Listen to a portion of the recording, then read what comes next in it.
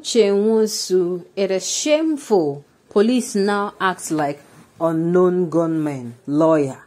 Welcome to the news. And thank you for tuning in to listen. An Abuja-based lawyer and human rights activist, Pelumi Olajengbesi, on Monday lambasted the Nigerian police force, NPF, for conducting its operations like kidnappers and unknown gunmen. Be ready to collect the critics. They say if you behave like a baby or a child, you are going to be spoken to like a child. And our Nigerian adage say, if you do anyhow, you go see anyhow. If you talk anyhow, you go hear anyhow. So that is what the Nigerian police force they are facing. What common sense would have avoided. Common sense would have avoided for them. They just went, and for the rest of even next year, you say this one. And it's a pity. If you are an IGP of police, a commissioner of police, it will be recorded that in your tenure, police behaved like hoodlums. Hey, the insults will spread very well. Let me see, maybe they are going to discipline both those that gave the order and those that carried out the order. Let's watch how it all plays out. The news in detail. The lawyer described as shameful the arrest of Uche, a son-in-law to an ex-governor of Imo State, Rochas Okorocha, in a get-up style by the police. He added that the addiction of the police threatened the ideals of democracy, and the first hierarchies should do all to bring the erring officers to book.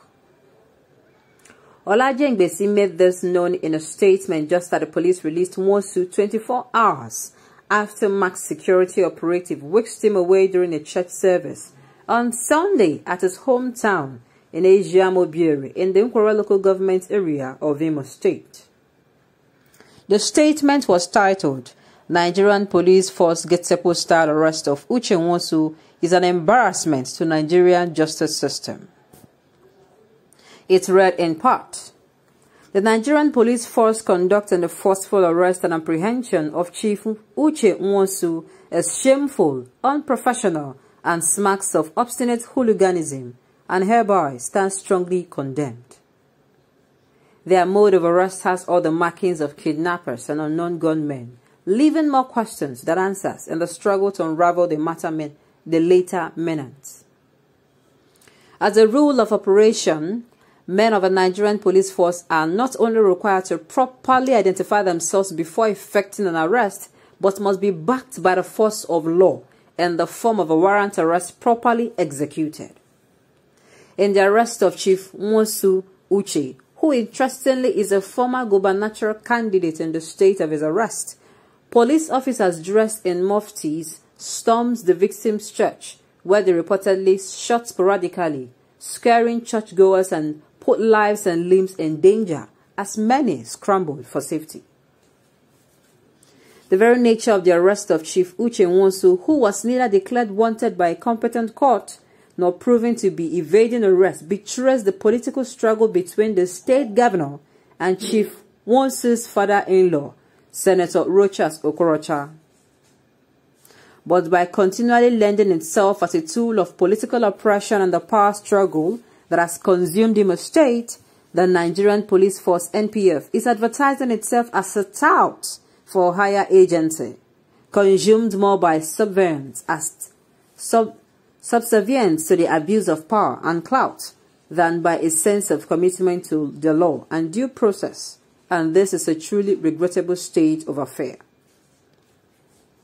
The bastardization of the law and due process by the police force represents a grave threat to the ideals of democracy that we claim to uphold, and it is one that is frequently understated. We must now consider drastic actions beyond token disciplinary actions against a few errant officers to a complete overhaul of the force without regard or favor to any. Yes, so I am for them. Look, before you start saying it is because it is somebody that's a public figure. No, I am even not interested in anything concerning politics. I've told you people before, I am truly apolitical. Whether it is Rocha Sokorocha's son-in-law or it is somebody who is as simple as a civilian without any title, this is totally unacceptable. It is very condemnable. Sincerely. And this matter will not rest until the erring officers are brought to book. Those that gave the command and those that carried out the command. Unfortunately, the person giving the command might be hidden. Yes. They might even ask them, oh, I told you to do this, can't you use your common sense? That is why I kept using common sense. They will ask them, can't you use your common sense? For crying out loud, this is meant to, like this, a whole thing can come out of this matter. Number one is can be looked from the angle of you went there to incite people to do violence. Because if the youth of that community had come out, and even the policemen, they were also in mufti, and started exchanging what they call exchanging words or exchanging arms or whatever, and people died, they will say, before you know it, they'll say it is the unknown gunmen, it is the not bandits, it is the IPOB and ESN, as they always call their names. That is what they'll say. Meanwhile, common sense, you would have walked in there, oh, the church is still in service, okay, you can even hang around. According to the news we heard, the church was about closing. They were just going to be doing their Thanksgiving session. They have finished all the whole, it was an Anglican church, so their mass was almost ended. You could have waited a little. Then when you see the man, you explain to him more, as Nigerian or police, normal police, as normal officers will always do.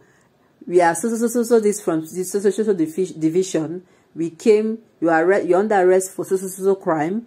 You have a right to your lawyer, and whatever you say will be used against you in the court of law. Simple. Even me, that I'm not even an officer, I can quote it perfectly fine.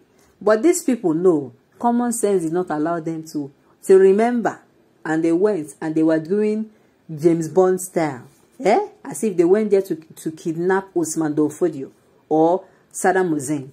Sincerely, I mean, no. It is unacceptable. And I'm going to say it's unacceptable whether it is for an ordinary citizen who does not have money or anybody in the powerhouse, or it is for somebody who is wrapped in a kingship attire. Not discriminating. This is where the rule of law comes to play.